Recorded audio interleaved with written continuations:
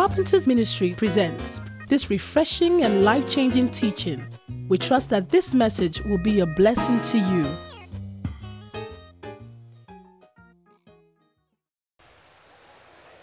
So today, I'm going to be preaching a message I have titled, The Good Fight of Faith.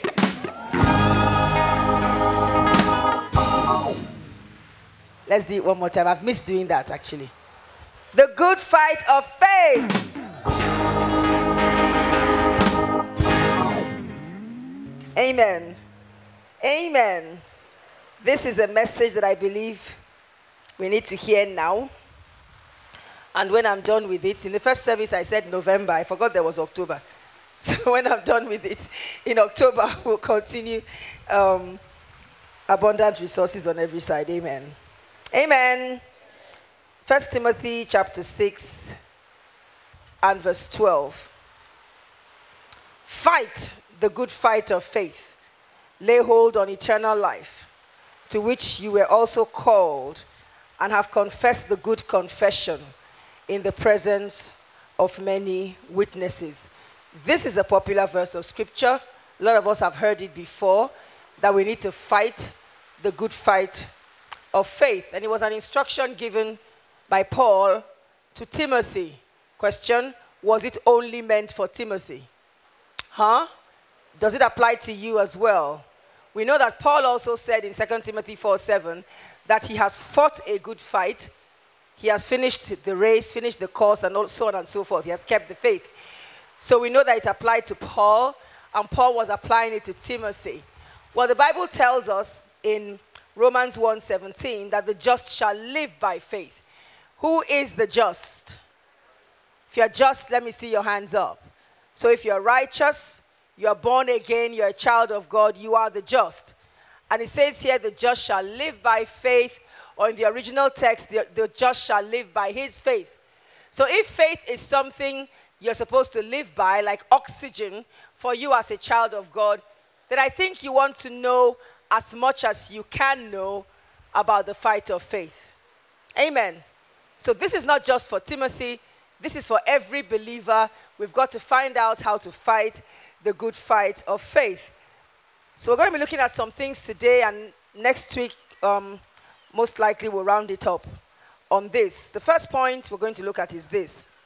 The fight of faith is just that. It's a fight that you have to fight. So it's called a good fight of faith. You know, as a believer, sometimes you wish you could delete that word fight and put another word. Put an encounter of faith, adventure of faith. It says fight. So if it says fight, it's what? I can't hear you. It's a fight you are meant to fight. Fight the good fight of faith. So it's a fight you are meant to fight. If somebody invites you to a dance and there is a ballroom where you're coming in to dance, you look very funny if you come into that dance room and you start fighting, right? They're likely going to throw you out. Or there is a boxing ring where you're expected to go in and fight. And you go there and start doing what? Dancing. Again, they will just throw you out of the ring and say, this guy is not serious. So it's not a dance room where you go in and fight. Neither is it a boxing ring where you go in and dance. It's a fight where you are called to fight. Amen. So this is for you as a believer. And sometimes as believers, when we hear things like this, we think, but you know, has grace not provided everything for me? Oh, certainly. And sometimes we mix up the grace message, and we don't realize that there is a balance to grace and faith. Grace has provided everything for you, but there is a place for faith. And we're discovering today that you're expected to fight this fight of faith. Now, if you learn how to fight, if you learn what to fight with, then you have the victory. So it's not just fight. They said I should fight, so let me start fighting. No, slow down. Now you're going to learn how to fight, what you're supposed to fight with, and then you can say, I won this fight of faith. Glory be to God. But it is just that. It is a fight that you have to fight. What does fight mean from the dictionary? Just as a wake-up call before we start looking at the Greek. It means to take part in a violent struggle involving the exchange of physical blows or the use of weapons. How many of us have been involved in a fight before? And the way your hand went up fast at the back. And he says, sister, these are the last days. I have to try and see if she's married. Because if she is, I have to explore. The hand, I hardly had the definition out of my mouth. Her hand went up. But you see, she's truthful. A lot of you how many of you have been involved in a fight? Now, the women raising their hands, I'm troubled. Like last week's message, this is trouble. Huh? And some of us way back in primary school and secondary school, we were the school bully. Some of us were proud of it. And you go to the playground and they know you there. Just deliver one blow. Say, that can't be for us as Christians. Well, it says fight. It says fight, the good fight of faith. And in that verse, we see the word fight appear 2 times. Fight, the good fight. So the first appearance is a verb, and the second appearance is a what? Noun. So there is a fight, you are called to fight. And in that fight, you do what? You fight. So let's look at the words that, are used in the Greek. Fight, the verb, is the Greek word agonizomai. Agonizomai. There are different morphs of this word, but this is the base word. Agonizomai. Agonizomai.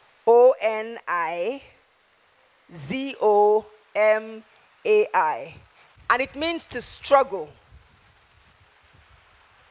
Remember, this is the fight you are called to fight. And look at the words. To struggle. Pastor, am I supposed to struggle as a believer? To compete for a prize. To contend with an adversary. To endeavor to accomplish something. To struggle. To compete for a prize. To contend with an adversary. To endeavor to accomplish something. To labor fervently. To strive. To contend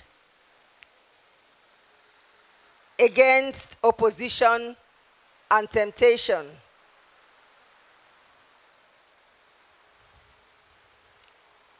To contend against opposition and temptation. Agonizomai refers to a great exertion or effort. I'm not sure I said this in the first service.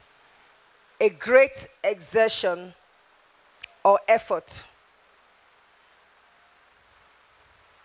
Fight, church. Brother, fight. Sister, fight. The good fight of faith. Agonizomai. Struggle. Contend for a prize. Labor fervently. Exert an effort. What word do you think comes from this word? What English word do you think is derived from this word? Huh? Agony. Agony. Say, Pastor, are you coming to tell us to get into agony? I'm just showing you what's in the Bible, and we can find out from there what we're supposed to do. Agony is extreme physical or mental suffering, anguish, pain, distress. Agony. From the dictionary now. Extreme physical or mental suffering, anguish, pain, distress. So let's look at 2 places where agonizomai is used. I mean, if you're called to do something, don't you want to find out about that thing? Huh? So that word agonizomai is what Paul is saying you should do as a believer. Well, let's look at 2 other places where agonizomai is used, and maybe we can begin to see the meaning of that word more clearly. Colossians 1:27-29. To them, God willed to make known what are the riches of the glory of this mystery among the Gentiles, which is Christ in you, the hope of glory. Say, Christ in me, the hope of glory. So Paul is saying, this is the mystery. This is the great news I have for you. Hey, Christ is in you, the hope of glory. And he goes on to say, him who? Him we preach. Who is the him? Talk to me. Who? Christ. Christ we preach, warning every man, teaching every man in all wisdom, that we may present every man perfect in Christ Jesus. What does that mean, that we may present? It means the whole purpose of his preaching and his teaching is to present you perfect in Christ Jesus, correct? So each time he climbed the stage, each time he went to the synagogue to preach, each time I come up here to preach, each time Pastor Shola is here to preach, or any of the pastors visiting or in-house, we're all here to do what? Preach Christ to you. Tell you Christ is in you, the hope of glory, that we may present you perfect. That's the purpose. But Paul does not stop there. He goes on in verse 29, and he says, to this end, what end? This same purpose, this same reason why I preach. I don't stop at just preaching. To this end, I also labor, striving, agonizomai. I also agonizomai, according to his working, his energia, which works energia in me mightily, according to dunamis in me. So Paul is saying, after I preach, I engage the power of God to agonizomai over you, to fight the good fight of faith over you, to pray over you for the same purpose, that when I preach and tell you that Christ is in you, I want to see Christ actually expressed and manifested in you. I want to see you mature. I want to see you reach the fullness of your faith. So after I preach and I step down, I go down and I agonizomai over you. If Paul and your pastors agonizomai over you, shouldn't you do that over yourself? So Paul is saying it's not enough to just come and sit down and hear the word. What do you do with the word? How do you wage your warfare according to the prophecies that have gone before you, according to the things that have been said about you? That's that word there. Look at it again in Colossians 4. Still Paul speaking. Verse 12. Speaking about Epaphras, who was basically the pastor of the Colossae church. Epaphras, who is one of you, a bond servant of Christ, greets you, always laboring fervently, agonizomai. Always laboring fervently, agonizomai, for you in prayers. Why? Same reason, that you may stand perfect and complete. It seems to me that you cannot stand perfect and complete. It seems to me that you cannot fully mature in the faith. It seems to me that you cannot see the fullness of any faith project without agonizomai being involved. And again, what is agonizomai? It's a struggle. It's a fight. It's a competition to get the prize. It's labor. It's effort. It's exerting some energy according to the dunamis that is at work in you. But grace has provided everything. There must be a balance for God to tell you, and for all his servants, men of God, to be agonizomai over the word they have preached. There must be something God expects you to do, and that's to fight the good fight of faith. Glory be to God. Glory be to God. That term comes from the sports games that the Greeks were known for in ancient times. The Greeks were known for the athletics, the Olympiads, the Ithemias, the different names of competitions they had at different seasons. And in those competitions, they had horse races, they had boxing fights, they had, racing with your leg, they had wrestling fights. They were very into sports, and the Romans would come and watch them do their sports. And what the athlete went through was called agonizomai. The athlete was trained, and actually the Greeks began to train their children from like 6 or 7 years old. They would take 2 boys, strip them naked, oil their bodies, and throw them out at each other, maybe in the desert, under the hot sun. And these boys will start to fight. And they will let them fight till one gets to the ground, probably covered in blood, and one is the winner. And they take them up again, train them some more, and throw them again, preparing them for the games. That's agonizomai. So Paul is talking to Timothy, and if you know your Bible, Timothy's father was Greek. So Paul is using something that Timothy can relate to. And he says, you know how your people, your father's people, they fight, and they have all these games, and they're ready to kill themselves if necessary, and they train them from when they are young to get the prize. That is how you have to contend for the faith. That is how you have to fight to get the prize. That is where that term comes from, church. And how very unpentecostal it is for many of us to begin to hear that there is a place for us to agonizomai. We just sit around. So some believers, we've caught the revelation of the message of grace, and we expect God to just drop things on our laps like Father Christmas, and we have no role to play. Paul says, no, you've got to fight the good fight of faith. The second place that word fight is used as a noun. Fight, agonizomai, the good fight. That word, second word, fight, is a noun. And that's the word agon. So you can see it's basically the same thing. So agonizomai, the good agon of faith. Agon means a place of assembly where a contest is held, a fight, a race. A conflict, yes, it's where fights took place. So agon speaks of the conflict or the contest or the place or the race that you are agonizomai under. So this is an agon of faith. You've got to fight the agon of faith. So there is a boxing ring for that faith project. There is a race set before you. And it says you've got to fight that contest of your faith. Is somebody with me, church? Is this good news? Oh, yes, it is. We're getting to the good news part, the better news part. Oh, I'm supposed to fight. Yes. Let's look at two places where agon is used. Colossians 2, from verse 1 to 5. For I want you to know what a great conflict, agon. That's the word agon. What a great conflict I have for you and those in Laodicea, and for as many as have not seen my face in the flesh. Now, what is his conflict? I want you to understand the picture of agonizomai and agon. Again, Paul speaking. What is this conflict? That their hearts may be encouraged. So Paul wants their hearts to be encouraged. He has a conflict. He has a fight.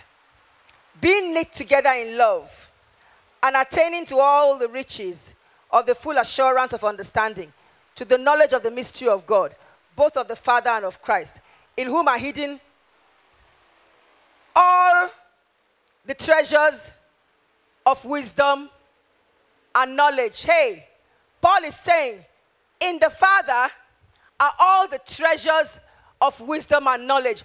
But of what use are they staying in the Father? Says, no, I want them to be expressed in you. It's like our message, God is big in you. But it says, I need to labor. There's a context. I want your heart to be encouraged. I want you to walk in love so that those treasures that grace has deposited for you, you can do what? Access them. But it says, I have to struggle. I have to labor. There's a context for you. Is somebody getting this? Okay? So he goes on to say, in whom are hidden all the treasures. Woo! Treasures of wisdom and knowledge, all hidden for us. Not from us. Now this I say, lest anyone should deceive you with persuasive words. For though I am absent in the flesh, yet I am with you in spirit, rejoicing to see your good order and steadfastness of your faith in Christ. Paul was a great guy. He didn't just preach and teach. He didn't just go back and follow up his converts. He agonizomaied over them. Glory be to God. And taught them to do the same over themselves, taught the pastors to do the same over their sheep. Hebrews 12, verse 1 to 2 is another place where agon is used. We're looking at agon now, the noun. Therefore we also, since we are surrounded by so great a cloud of witnesses, let us lay aside every weight, like this microphone I'm carrying. Lay it aside and use this one. And the sin which so easily ensnares us. And let us run with endurance the race. What word is that? Agon. Let us run the contest set before us, looking unto Jesus, the author and finisher of our faith, who for the joy that was set before him, he had his own agon, endured the cross. That's how he ran it, despising the shame, and now has sat down. He's gotten the prize at the right hand of the throne of God. So just like he ran his race, we have a race before us. We have an agon before us. And you don't run that agon dancing in the boxing ring. You run it fighting, where you are called to fight. Glory be to God. Glory be to God. So I told you that the Greek people started early to train their children. May I say that we should do the same as believers. Let us start early to train our children to fight the good fight of faith. Let us start early to train our children to trust God and believe him. You may have everything. Don't hand everything to your children. Sometimes you give them certain things they don't need at a particular age. You destroy them. Teach them to believe God. Teach them to agonizomai. Teach them to trust him. And thank God for the TC Cubs. Can we clap for the TC Cubs, people? Thank God our children's church is not a nanny house. Thank God they are invested. There's investment of materials and training, and they teach them the Bible. Many parents have testimonies of how they are going through a journey of faith, and it is their children who remind them what the Word of God says. Anybody had that kind of testimony? Oh, yes. Your baby tells you, 4-year-old, 5-year-old baby tells you. You know, I got a letter from Pastor Cassie's children recently. They are so smart, it's ridiculous. And they're not just smart, they are spiritually smart. You and Patricia have done a good job. Not just because you are a pastor. Patricia is a children's church worker as well. So I'm sure she does that at home as well with the kids. I mean, his daughter, how old is your daughter? She's 5. That girl talks like she's 15. She told me she loves me. She loves the word I teach. But she also loves my dresses and my makeup. So she's a very balanced child. She loves me. She loves what I teach. Everything I teach them. She loves my makeup. And she loves my dresses. I have to be very careful how I dress, because I've got a 5-year-old watching me. And as for Chazek, his son, I mean, he just talks like he was born inside the Bible. It's not just what's happening at home, it's what's happening in there as well. Those kids will be faced with some conflict. They will know what to say. They will know what to do. That is just like the 7-year-old Greek boys they throw out in the desert and throw them at each other. They're training them to agonizomai. You don't get up at 35 and start to try to fight the good fight of faith. It doesn't work that way. Glory be to God. Glory be to God. So let's go on. So that's agonizomai and agon. But we're not talking about wrestling matches here. We're not talking about horse races. We're talking about what? The fight of faith. The fight of faith. So to get to the end of any path of faith or any journey of faith, there must be a fight. That's great news I have for you. If you thought there was any other shortcut of getting to the end of any path of faith or any journey of faith, you're not reading your Bible well. There must be a fight. I'll say it again. To get to the end of any path of faith or any journey of faith, there must be a fight. What is this fight? Write down 4 things. It's a fight to ensure we please God in all we do. Breaking down the fight of faith now. What are you really fighting for? 1, without faith it's impossible to please God. So it is a fight to ensure that all you do pleases God. There is agonizomai in that. Because there are parts of you that want to do things that don't please God. There's agony many times to parts of you when you want to do other things. But the good fight of faith is a fight to ensure that all you do pleases the Father. All you say, all you think. I was talking to a sister recently, and she was saying how she was upset in a way at God, at something that happened to her. And she now came full circle. I counseled with her, and she was fine. But then she made this statement. She said, thank God I never said it out, what I was feeling about God. Thank God I kept it in me. So I laughed. I said, I guess you think God doesn't know. God knows before you say it. The minute you think it, he does what? He knows it. In fact, you don't want to speak it out for yourself. It's really for your sake. And for the enemy not to have something to use against you. But you're speaking it out is not when God hears it. Oh, I didn't say it. So, thank God. I've repented before I said it. Hello, God is spirit. Jesus says if you just think about lusting after a woman, he has counted it as adultery. You just thought about it. So I said to her, even when you are thinking about it, God has finished, he has heard it. Some of you look very troubled. Oh, really? Yes.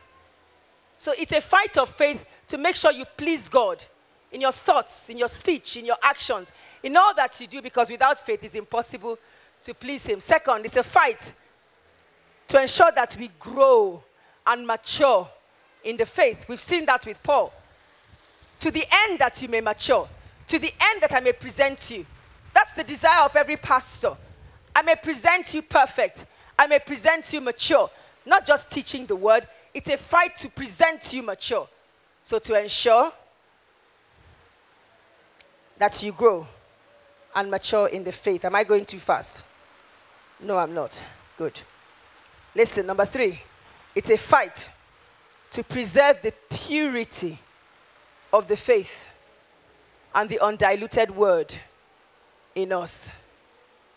It's a fight to ensure the purity of the faith and the undiluted word in us. The faith has been diluted so much in these last days. The word has been diluted so much in these last days. Thank God we have the undiluted word here. But are you fighting the fight of faith to preserve the purity of that word? Or at a storm, does the word get impure? Does the word get diluted? Do you start looking for options? When you fight the good fight of faith, you preserve the purity of your faith. We're going to find out next week that Paul says, I have kept the faith. I've fought a good fight. I've finished my race. But listen to what he said. Listen. Paul was basically saying, the faith that Jesus arrested me on the road to Damascus and gave to me, in that same purity have I given it to you. And with that same purity am I laying down my baton. The faith I received on the road to Damascus is the faith I gave to all the churches. I didn't add anything to it. It grew, but it remained pure and undiluted. And now I have finished my course, and it is the same faith I'm going to the master with. Glory be to God. May that be your testimony. May you finish your course with a pure faith. May you finish your course with an undiluted faith. May the purity of your faith be preserved and be kept until the day of our Lord Jesus Christ. That is the Christian race. That is the fight of faith. To preserve the purity. It is not just to be a Christian and come to church. It is to have the purity of your faith preserved. To be able to say like Paul, I have kept the faith. There are ministers who began with the faith, but they have not kept the faith. Their churches are big. People are following them, but the faith is rotten. It is diluted. In this church, we will preserve the faith. We'll keep the purity of the faith. We will not dilute the word of God even with a drop of ink. That is why we fight the good fight of faith. Blantesh kele brota kasai. That is why we fight the good fight of faith, to preserve the purity of our faith. I will give up anything that needs to be given up, even my life, to keep the purity of the faith.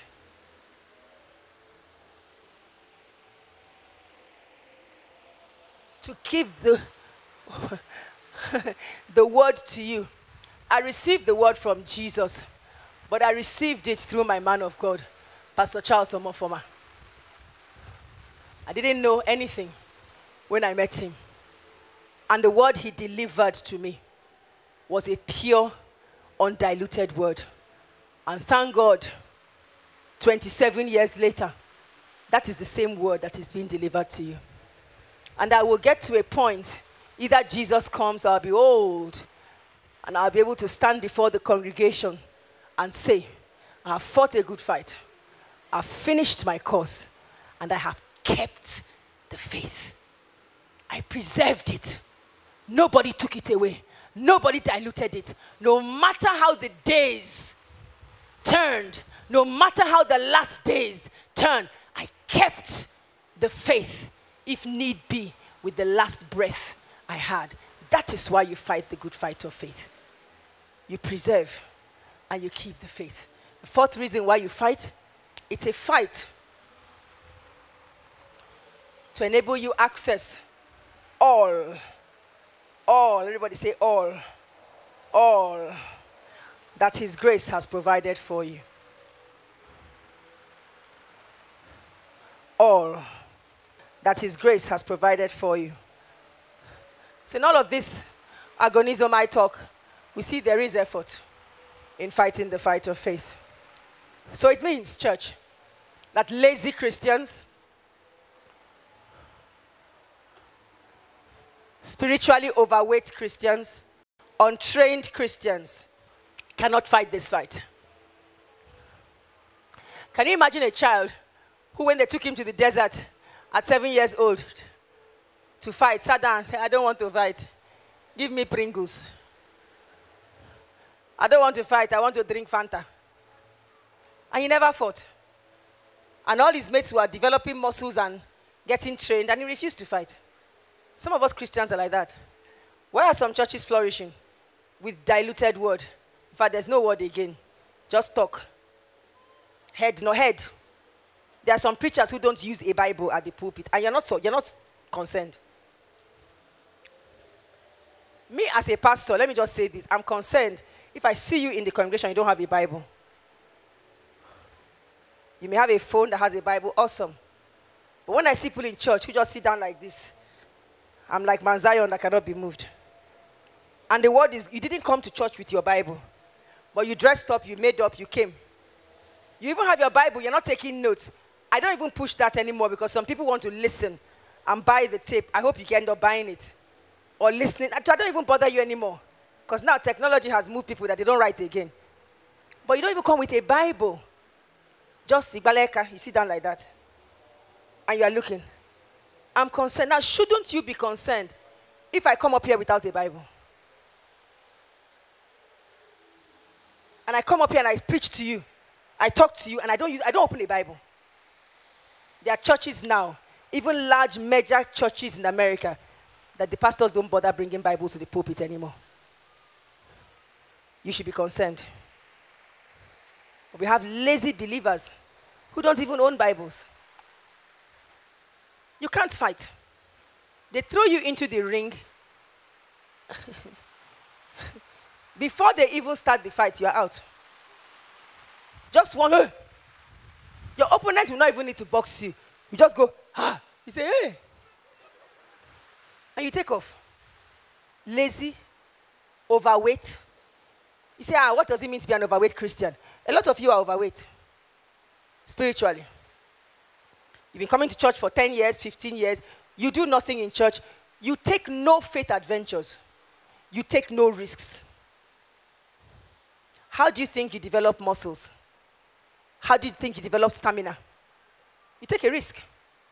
The first time you go on the treadmill, you do 10 minutes. After a month, if you're still doing treadmill, something do you. Move it to 15 minutes. Push yourself a little more.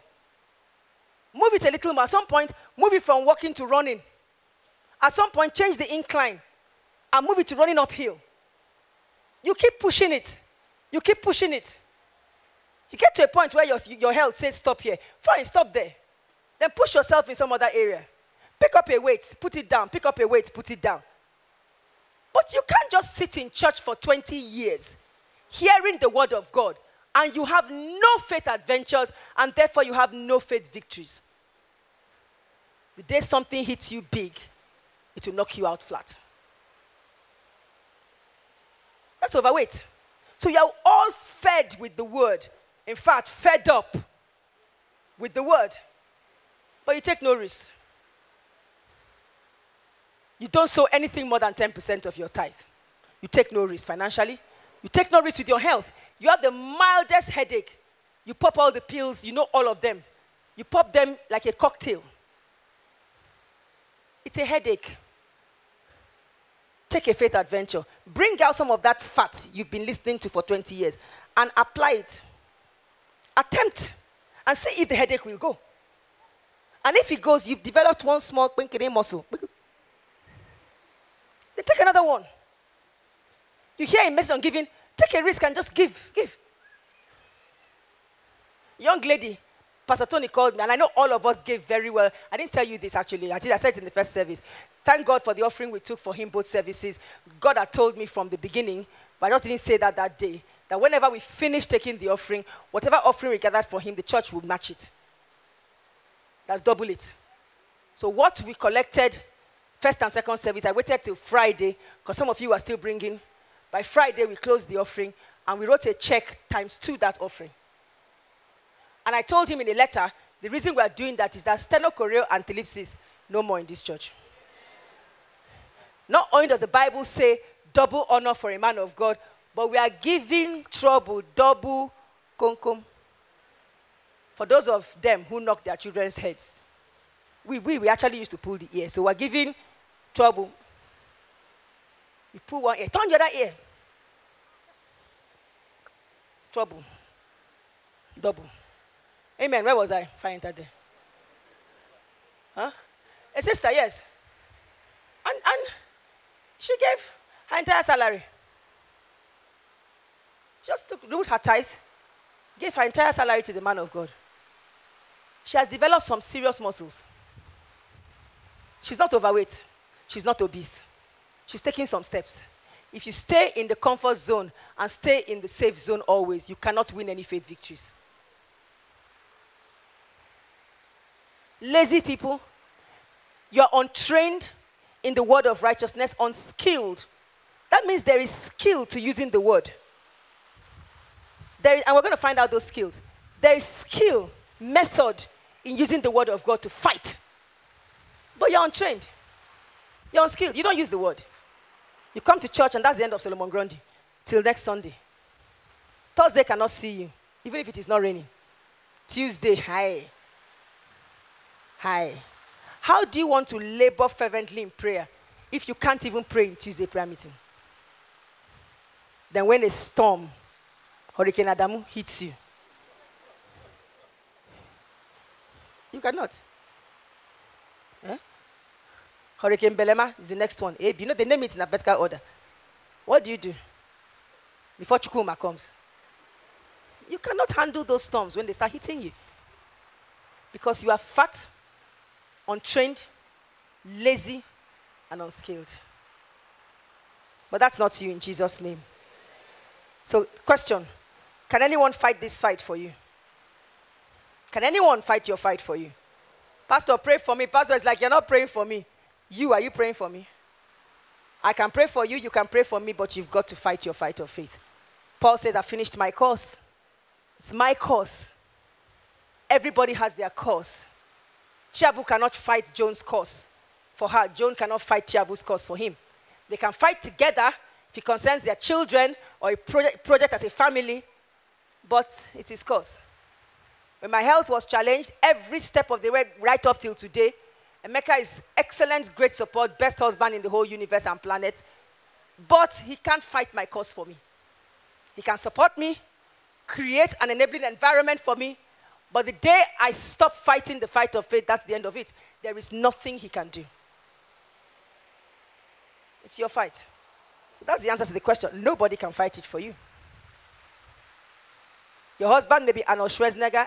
If you're overweight, you won't win your fight. He can't fight it for you. I said he can't fight it for you. And this is something a lot of pastor spouses need to hear. Sometimes pastor spouses are the most carnal, the most unspiritual people that exist. Sometimes. Why? My husband or my wife is a pastor, so they take care of business. You're on a plane. My husband is on this plane. Nothing will happen. Are you not on the plane? Are you not on the plane? Nobody can fight that fight for you. Don't be hiding under the covering of your husband's anointing or your wife's anointing. Because let me tell you something. Even your husband or your wife who's a pastor does not fight the fight of faith by their anointings. They fight it by their own fight of faith, which has nothing to do with the grace of God upon their lives. Am I not anointed? Am I not anointed? Am I not appointed? Am I not anointed and appointed? So why did Health Challenge come to me? As Health Challenge just came, the anointing of God and the call of God and the appointment of God upon my life, we don't knock it down first 5 minutes. I had to walk my own walk of faith. And I was coming from a place where I had overworked myself, so I was in low level. So I had to build myself up rapidly by my own fight of faith. There was no anointing helping me. There was no extra call helping me. If anything, it was a hindrance because I still had to do the things I was doing. Is somebody hearing what I'm saying? It's your fight, church. It's your fight, brother. It's your fight, sister. Nobody can fight it for you. Second question, is there a way out of this fight? Is there a way out of this fight? Tell me, is there a way out? Is there a way out? No? Did you say no? Are you saying something? You have to fight it. So you're saying there's no way out. There are two ways out. One way out is to fight it and finish it. And then that fight is done. The next way out is to give up. Just succumb. Just say, I beg, I not do again. Throw in the towel. And many have done that. We don't judge them. But they got away from the fight. So that means you can only get out of the fight either as a winner or as a loser. You can't decide you're not going to have a fight before you. There is a fight set before you. There is a race set before you. There is an agon set before you. As long as you are just, you are a child of God, it comes with the package. It's what you do with that agon that matters and how you do it. It's whether you are diligent, you are developed, or not. Glory be to God. So number two, I said number one, the fight of faith is just that. Did I say that? I said it right. It's a fight that you have to fight. Second point, the fight of faith is a good fight. And everybody said, yay! That's some good news. It's a good fight. Paul could just have said, fight the fight of faith. Would that have been correct? Yes. Yes.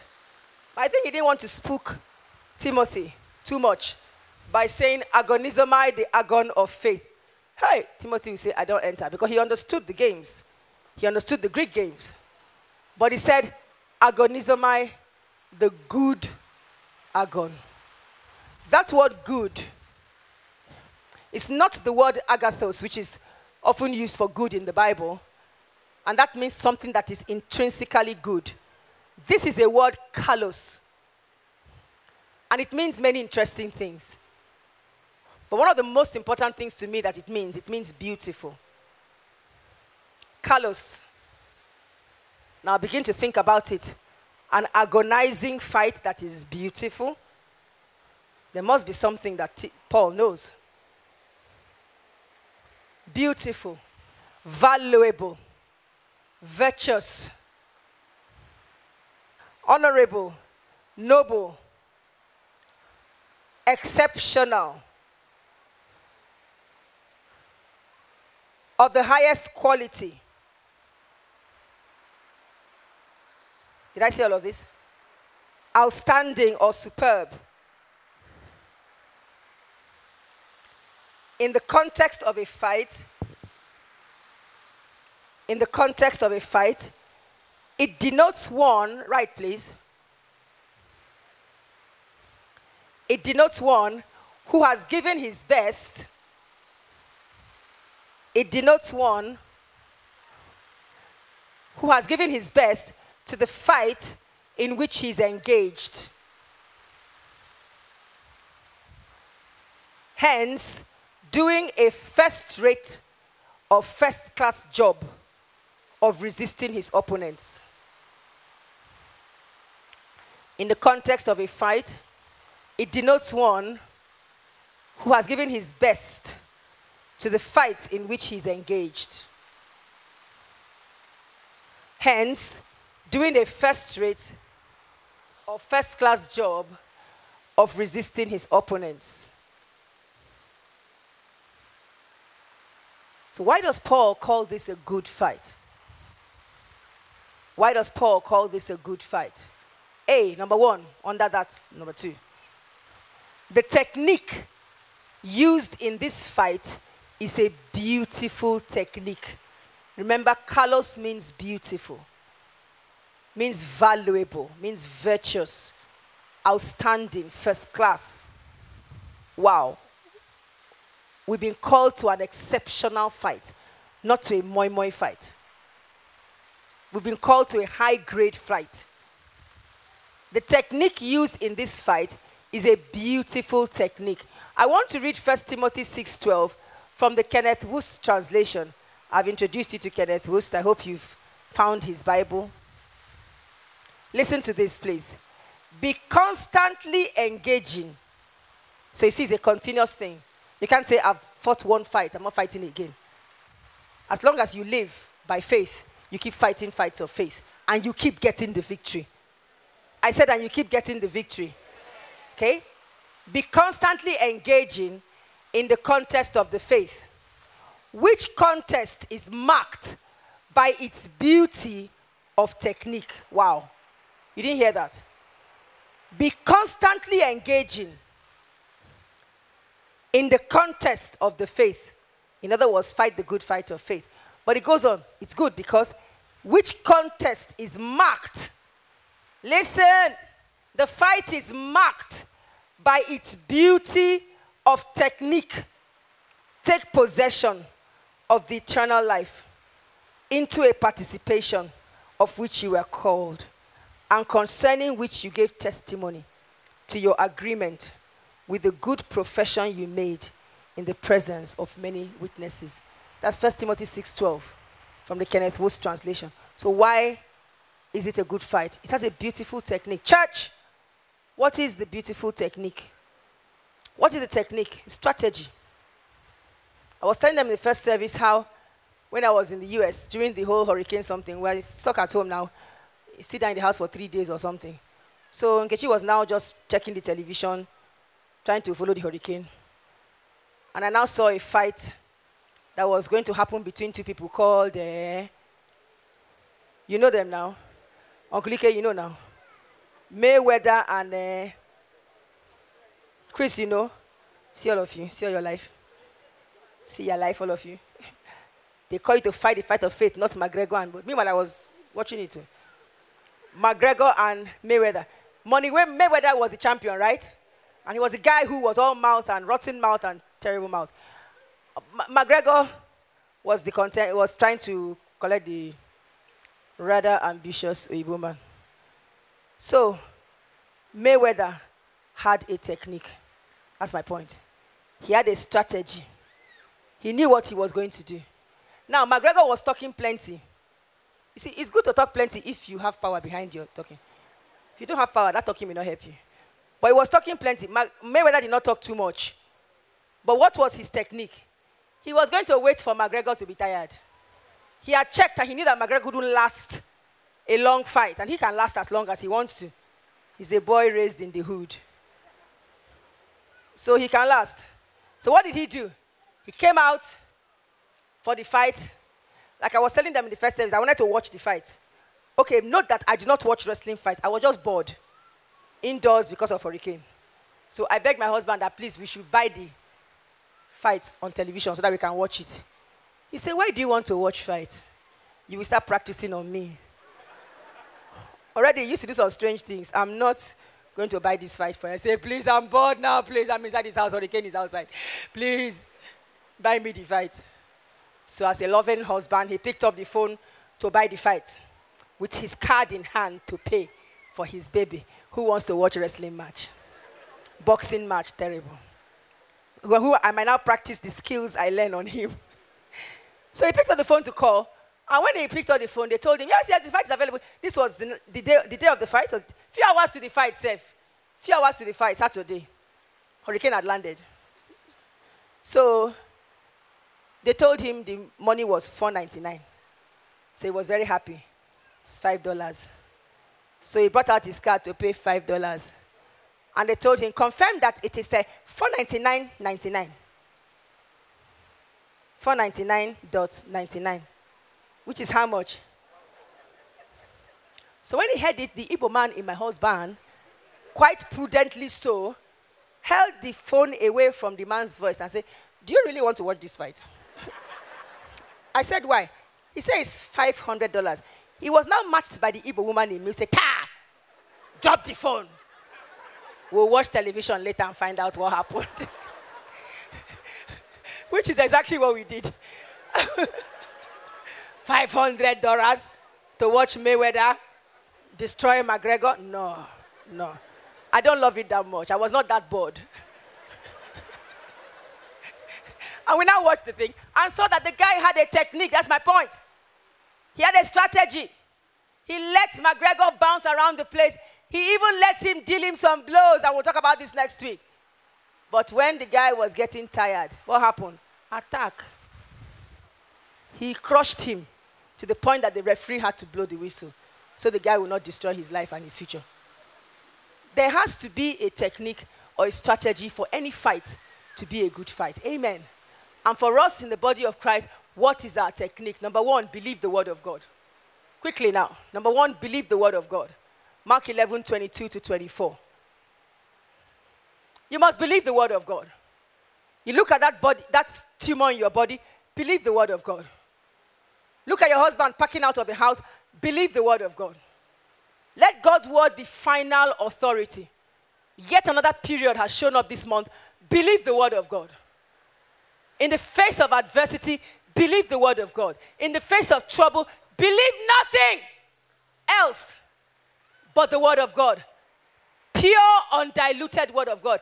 That is technique. That is callous beauty in the fight. Number two, meditate the word of God. 1 Timothy 4:15. Because of time, I won't read it. Meditate the word of God. I'm giving you the techniques in summarized form. If not, this message will be 10 parts. Meditate the word of God. Number three, speak the word of God. What you believe, what you've meditated on will come out of your mouth. Speak the word of God. Speak to the mountain. Speak to the situation. Declare the word of God over the situation. That is the technique that wins the fight. That is what makes the fight a good fight. Speak the word of God. 2 Corinthians 4:13. We have the same spirit of faith. It's been tried and tested. If we believe, we speak. If I hold my tongue, I will give up the ghost. So I will not hold my tongue, therefore I will not die. Speak the word of God. 4, mix your faith with patience. Hebrews 6:12. strategy, beautiful techniques that make you win the fight. Be constantly engaging. Don't stop. That's where patience comes in. Mix your faith with patience. Number 5, act on the word of God. That is, for me, my own personal key. When I don't feel like, I get up and I do. Act on the word of God. Act on the word of God. James 2:14-20. Faith without corresponding action is dead. Your faith is dead if you don't act. So believe the word of God. Meditate the word of God. Speak the word of God. Mix your faith with patience. Act on the word of God. That's the strategy. Church. That's why it's beautiful. Say, Pastor, is that it? Is that it? Is that so simple? Yes. Yes. Listen to me. Listen. When I want your attention, I like to listen like 4 or 5 times. Listen. When a house is beautiful, it has very simple design lines. When you have a house that has aeroplane on the top, leg is sheep, monkey is on the gate, that house is not fine. A beautiful house is when an architect just designs clean, straight lines, a few curves here and there, and that's a house that lasts generations. Not heavy, mighty pillars and lion head and all those plenty things. No. That's a clean, beautiful design. A beautiful car is a simple car with sleek lines. It may be the most expensive cars are very simple in their design. I personally think Hummer was a very ugly car. Or truck, or whatever that thing was. Very simple, clean cars. They just have simple lines and curves. A beautiful woman is one who doesn't over-labor herself with excessive makeup. Use makeup, that's fine. I use makeup. No, that's fine. But when you color, so they can't find you anymore. Where is she? Is it in the orange tone or the green tone? We can't find her anymore. Then the worst part is that you color here and you stop here. Then you wear open body and all of you. So you're like 5 shades. And you can't color your whole body, otherwise you'll be robbing people and staining their clothes. So you color your face. You can't do that. With the spider eyes. You can't find. Or ring. Somebody meets you. All they are saying, ring. Where are you? Hello? Are you there? And what is worse is if it's your husband saying, baby, I can't find you. You don't do that. A lot of exploration going on with makeup these days. Explore gently. Just be gentle in your explore. Explore your house and then clean it after when you come back. Because sometimes you explore so much, you look like a man.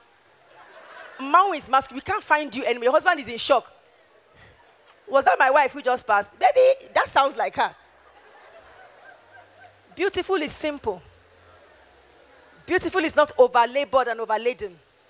There's nothing against makeup. I use it and Pastor Casimer's daughter likes it. So that's fine. But that's not it. Beautiful is simple. In the same way, a beautiful technique for fighting the fight of faith is simple. Believe the word. Meditate the word. Speak the word. Mix it with patience. Act on the word. It is not a good fight of faith when you are taught to curse your enemies. That is not beautiful. It is not a good fight of faith when you are told that you have to fast 100 days before God will wake up and hear you. That is diluted. It is not beautiful anymore. It is not a good fight of faith when you have to go with your bottle of oil and without that oil you cannot move. Some now have added blood and they use Ribena. Yes, Coke. They sprinkle their walls with Ribena or Coke as the blood of, that is, see my mouth, witchcraft. That is Ojuju Kalaba. It's witchcraft. That is not a callous fight. But unfortunately, many believers are fighting it.